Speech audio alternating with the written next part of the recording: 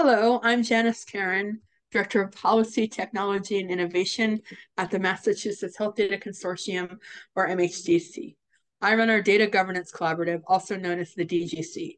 We start each of our weekly meetings with a series of industry quick updates to learn about new and proposed regulations, laws, standards, industry initiatives, and other activity. Join us for this week's updates. And if you'll go to the first update, please. So CMS has provided some new tools around hospital price transparency. They include an online validator as well as a command line validator. That's a more automated, scriptable approach to validation. Machine readable file naming wizard that helps folks name their files in accordance with the rule, and a text file generator that also helps them generate text files with the required attributes and metadata to help people have access to the machine readable file. So this is the text file that has to be at the top level of the website that tells people what the name of the machine readable file is, where the URL where it can be found, includes a link, and includes information about who to contact at the hospital if you have any questions. So you can find more information at the link provided. Does anyone here have any questions or comments?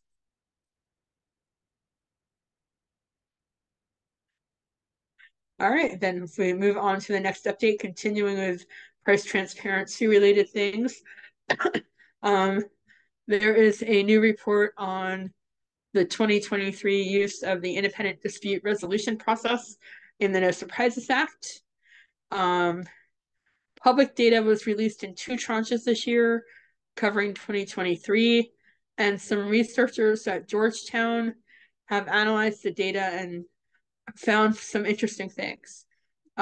We've talked before with some of these updates about how the usage has been very high and higher than CMS was expecting, and that has caused some issues along with some of the delays in reconfiguration because of court cases. So this data really supports that. You can see the just in basically a year. I'm actually looking at that, wondering if that was a typo and should have been 2023. But let's assume that it wasn't. That just a quarter's worth of disputes grew from basically 70,000 to like 4.5 times that in a year. And it must have been from Q3 2022. That must be correct. Sorry, spacing out a little bit. But that's a pretty big jump in a little bit over a year. However, the new filings dropped in Q3 2023, and this is because they assume this is because the process was closed down for a period of time because of some of those court cases that I mentioned. But be that as it may, things were down that quarter and then went back up on Q4. About a third of the cases that were filed in 2023 were challenged as ineligible, and just over 20% were found to actually be ineligible. Now, this is interesting. 70% of the new cases come from just 4 private equity-backed organizations. However, 2 of them represent a large number of physician groups. So it's not really fair to look at this as, I looked at that and did kind of a side eye, but when you actually dig into it, it's not really fair to think of this as 70% of the claims came from 4 organizations, because 2 of those 4 organizations are actually representing a large number of physician groups.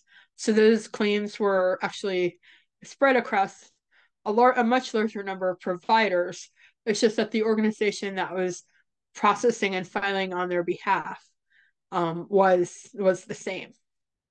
But the other 2 are large part provider groups. So there were two large provider groups, one of them a radiology group that was part of this group of 4. Also, more than 50% of all of the cases came from Texas, Florida, Tennessee, and Georgia. You may remember we had some 2022 data that we've looked at in the past, and there were actually 5 states And I tried to find the slide really quickly to see what the one that dropped out was. But I know last year for 2022 data, there were 5 states that had the majority of the cases. And this year there are 4 states. Massachusetts had less than 1,500 cases throughout the entire year, to give you an idea. Out of the, if it's 318 and one was filed just in Q4. So it's a minuscule drop in the bucket. Any questions or thoughts or comments so far? All right, let's go on to the next slide where it continues a bit.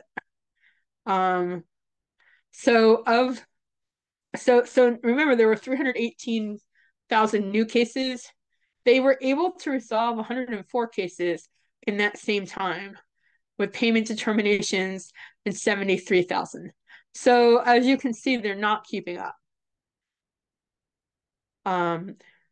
What's interesting is that of the cases that get adjudicated, meaning those that aren't thrown out because they're not eligible or for some other reason, providers win a majority of them, and the success rate of providers actually climbed up to 85% by the end of the year. And when they win, they usually got over 300% of the offered payer rate.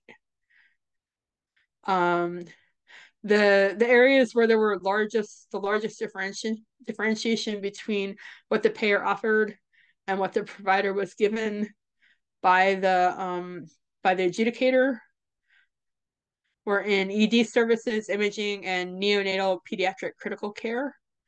And a quarter of the time, the provider was given at least 5 times the payer offer, and just under 10% of the time, they were given 10 times the payer offer or more. So there's some pretty significant differentiation between what the payers are offering and what the independent dispute resolution process is determining they should be paid in those cases where there is a winning determination for the provider. The types of providers that tended to do best were radiology, surgeons, and neurologists. And also individual small practices fared better than hospitals in the challenges. So any questions or thoughts or comments on any of that? You can find some more information at the link if you're interested. And if there are no questions or comments, we'll move on. So the last update for today, FDA has a new webpage about information on their research on AI and medical devices. This is just a sampling of what it covers. Well, the 3 areas are correct, but a sampling of line items under each. So some of the applications of AI found in medical devices, and some of those include image acquisition and processing, early disease detection, more accurate risk assessments, and therapeutic treatment response monitoring. Again, that's only a selection of the ones that they mention. And what they're trying to do is fill in some gaps with the research. And so again, a sample of the things they're looking to do include enhancing the training methods when there's only a limited data set available as the training data, minimize bias in AI-enabled devices, create this one I thought was really interesting, create different types of metrics and methods for evaluating the AI, and then also developing post-market monitoring methods for AI. So I think that third one, from our perspective, is really the most interesting, because that's something that should, in theory, be widely applicable to all types of AI and not be specific to the types of things that the FDA might be dealing with. Although remember, medical devices in this context includes software. So some of these AI and medical devices are actual algorithms or pieces of software that are doing AI. So it is more generally applicable across the board than you might think about when thinking about medical devices in your brain. So any questions so far? All right, let's go on to the second page of this. So they list a bunch of the current program research activities, and they do roughly correlate to the areas that they want to do research where they found the gaps. But these are the ones that I picked up as most interesting there. Adjusting the limitations of medical AI data. I think that potentially could be very interesting. Identifying and measuring AI bias for enhancing health equity. Performance assessment and uncertainty quantification.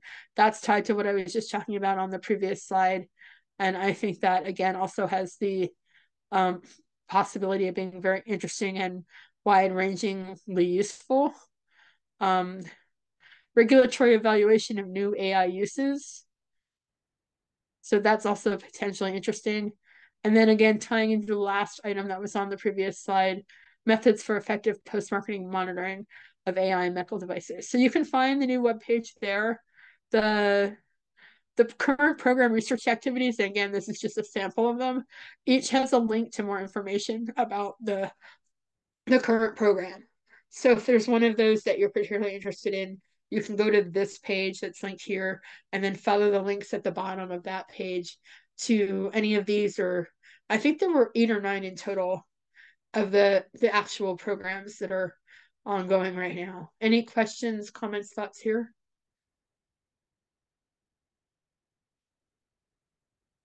All right, if you'll go to the next slide and pause. I hope you learned a lot from our quick updates. If you're interested in finding out more about the DGC and its other activities, email me at dgc@myhealthdata.org. That email address is also on your screen.